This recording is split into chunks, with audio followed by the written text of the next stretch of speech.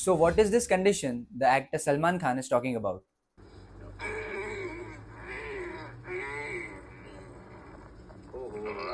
It's trigeminal neuralgia. Trigeminal neuralgia is a condition where the nerve that controls the sensation of the face starts misfiring, producing a sudden electric shock like pain, usually on one side of the face. As a dentist, it is important because trigeminal neuralgia can mimic dental pain. Patients often come seeking tooth extraction for this kind of facial pain. Its misdiagnosis can lead to unnecessary dental procedures.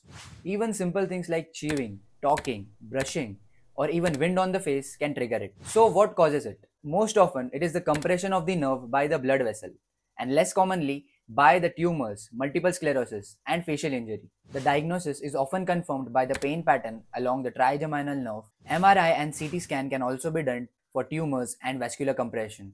The treatment of choice, that is the first line of medical treatment, is carbamazepine or oxycarbazepine. So trigeminal neuralgia is painful, dramatic, but manageable. So knowing about it can save your tooth and sanity.